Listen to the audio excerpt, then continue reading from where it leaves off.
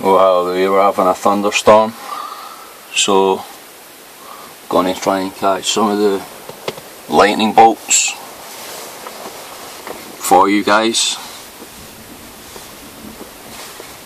Apparently one of the warmest days of the year in the United Kingdom, so we're told that a little bit of fresher weather is coming in overnight, so we're going to be getting some rain. But had a little flash over to the corner there, I don't know if you saw that. But yeah, I mean the empires going all the way back to Egypt, and then you had the Arabian Empire, and then you had the Medo-Persians. Sorry, then you had Babylon, and then you had the Medo-Persians, Greece, Rome, the Islamic Empire, and then you had sort of off and on the Crusaders. But never really captured the Holy Land for a long time. But what you obviously have now in the area is you know, the Rothschilds, the bankers, you know, as Alex Jones will go on about, the bankers, right?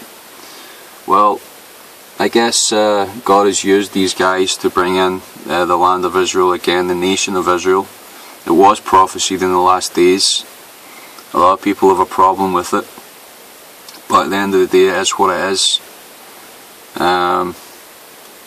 Basically, it's probably God's plan. It's very clear in His word that He would do it in the last days, that He would form the land of Israel again. Many false prophets and false prophetesses have, you know, made false predictions that there'd never be the land of Israel until Jesus returns, and Christ made it very plain in Matthew 24.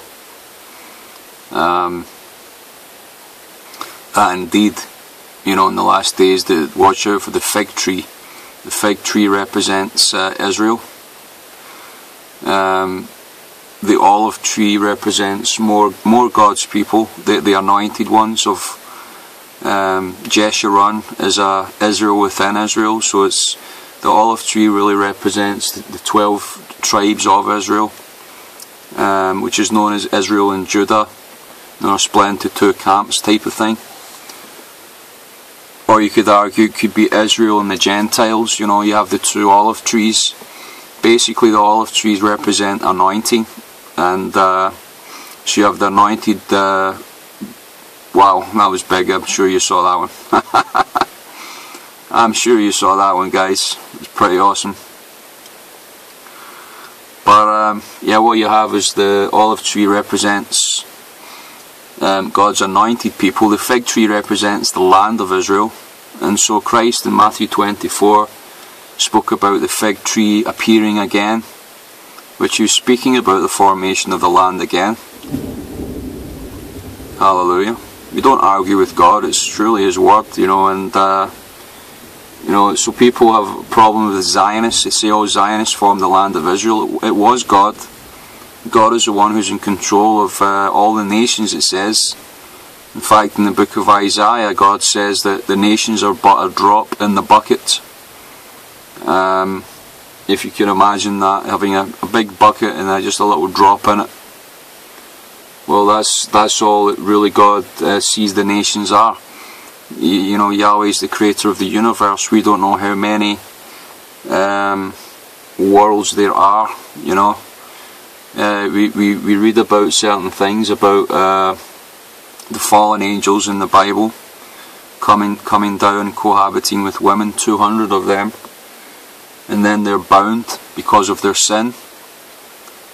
And another big flash there. And so even Satan, it says, fell like lightning. I beheld, you know, and Satan fell like lightning from heaven. People say that's connected with the word Barak. It's really the Hebrew word is Baruch, which means blessing. Barak, there could be in the Arabic, there could be some kind of connotation of lightning, but You know, that this guy is obviously, he's brought in, you know, people say that the worst law he's brought in is about the gay marriage.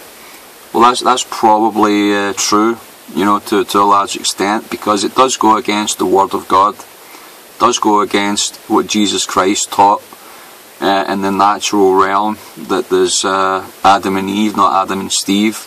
Christ didn't go around promoting gay marriage, you know.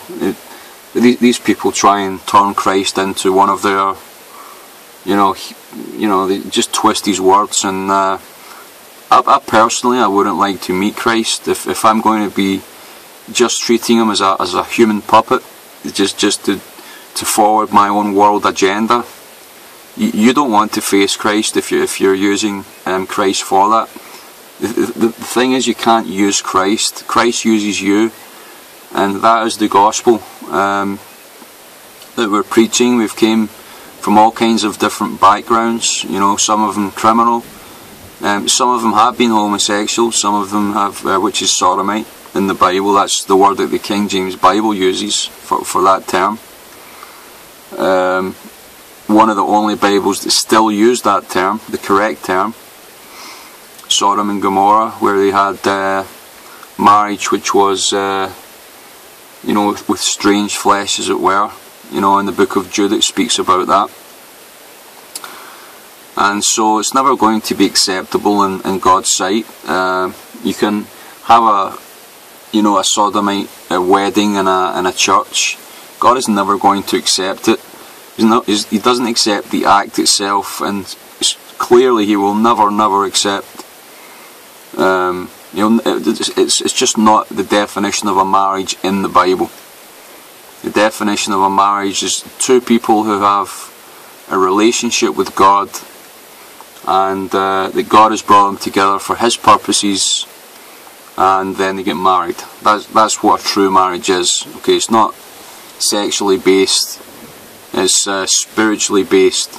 Okay, if you can't marry somebody as a soulmate, if you can't actually grasp what that means, then you're marrying that person for the wrong reasons, whether it be money, whether it be sex, whether it be something else worldly, you know, to get some kind of work permit for some nation you want to stay in. You know, you want to come out of a third world country and, you know, get your little visa for you know, so you can work in another country and earn money.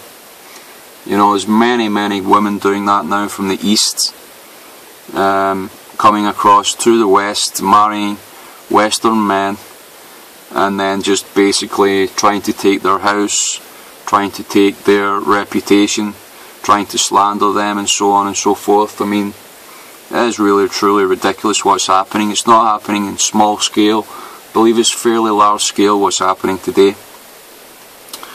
And you know, I've been to India. I've seen there's a lot of false converts there. You know, they just convert to Christianity outwardly, but inwardly are just they're not converted. They're not born again.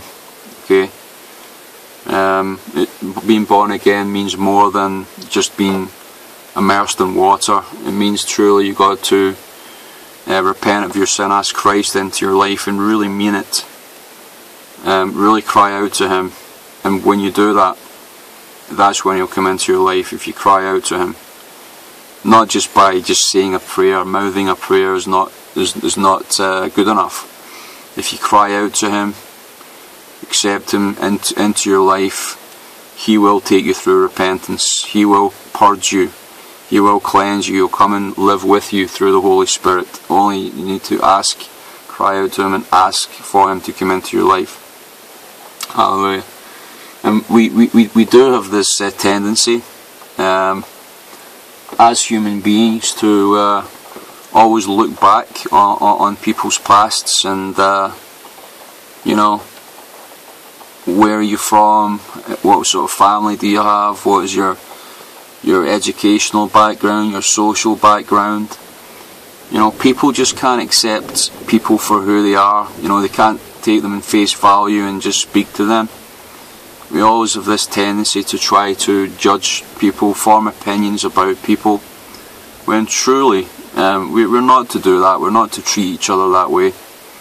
Christ was very clear about that. Judge not lest you be judged, or if you judge, make a good judgment. You know, if you're analysing somebody's life or how they are, what they believe in, then do it well. Do it in the light of God, and do it in the grace and mercy of God, and you'll form a correct opinion about somebody.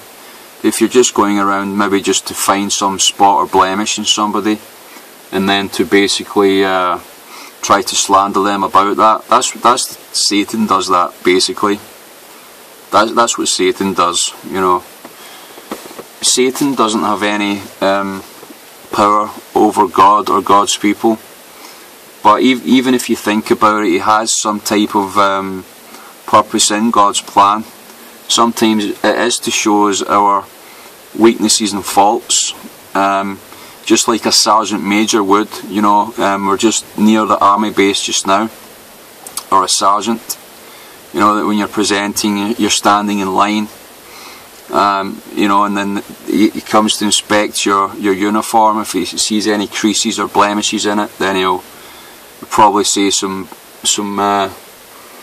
abrasive words to you, and get you to go and sort it out. But you know, that's not to say, you know, there is a parable about the wedding feast, you know, that Christ gave. If you're not wearing the correct clothes, you won't get into the wedding feast. That's a spiritually term speaking, that if you're not born again, you're not going to be sitting at the wedding feast of the Lamb. That's a spiritual term, by the way. I can't back that up using scripture, and I'll have examples of that. But Satan is known as the accuser of the brethren, so he's a type of person that always looks and scrutinises someone to see if there's any wicked background in that person, so they can use it against them. And this is what Satan really gets up to. And it's very sad, because you know, unless you're born again truly, you know, you can't call out to Christ and know that all your sins have been forgiven, past, present and future. And so it's very important that we should live our lives basically at the cross of Calvary each and every single day. And you know, so I hope that this word has been encouraging to you, and we've enjoyed the little thunderstorm. I hope it doesn't get any worse for my sake, but I know that God will protect me. And I can just about see the moon again disappearing behind the clouds once more, and another flash of lightning. Hallelujah. As the Sabbath day ends and the first day of the week begins, which is tomorrow on the biblical calendar.